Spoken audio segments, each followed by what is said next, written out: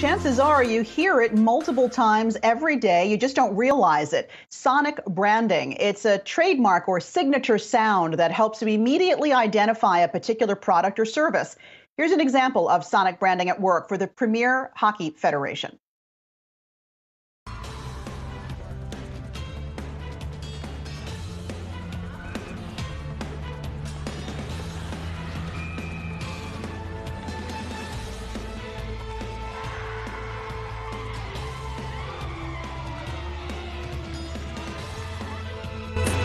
Right, that kind of gets the heart racing, right? Well, the company behind that signature sound is Audiobrain, and joining us is the company's owner and executive producer, Audrey Arbeeny. Audrey, thanks so much for being with us. I know that you work with lots of Fortune 500 companies, including Google, Microsoft, even the Olympics. Tell us why a signature sound is so important, and how can it enhance a company's brand?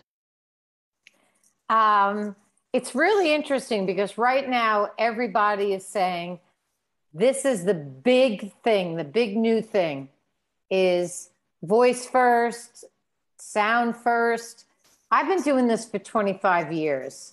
And what it does is it differentiates, and sonic branding is creating a creative, strategic, and holistic music, sound, voice, vibration for a brand that gets then leveraged across every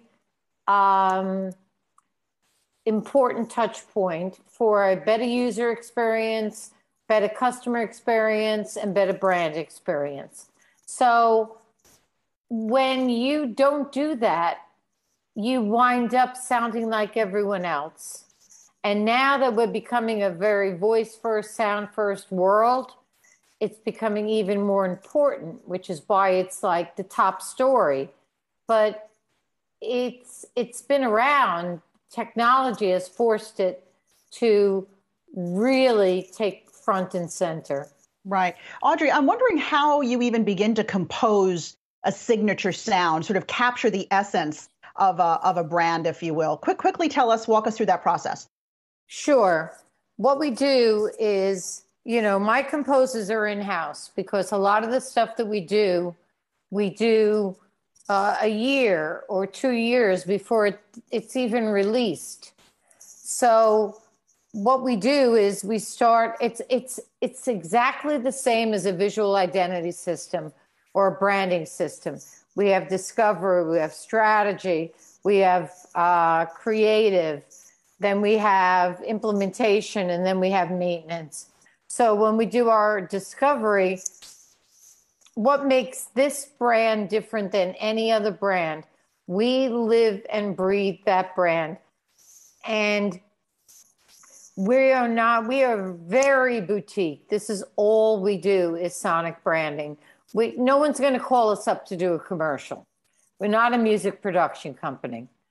We have science behind us, we have testing behind us, and we do everything we can with the company to find out what makes them, them. Just like what makes your personality you, and what makes my personality me.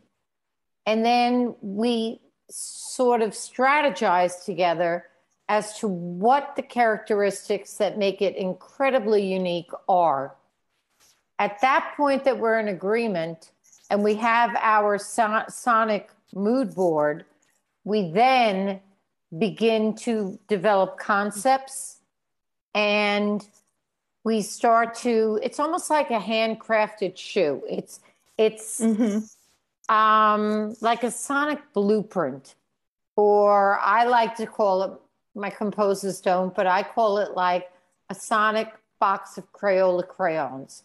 So Audrey, let me ask, are you seeing that more and more companies are budgeting for sonic branding? This is actually becoming part of their marketing strategy? Absolutely. There is absolutely no question. They don't have a choice because you have sound in devices. You have Alexa. You have sound in automobiles. You have sound controls on televisions.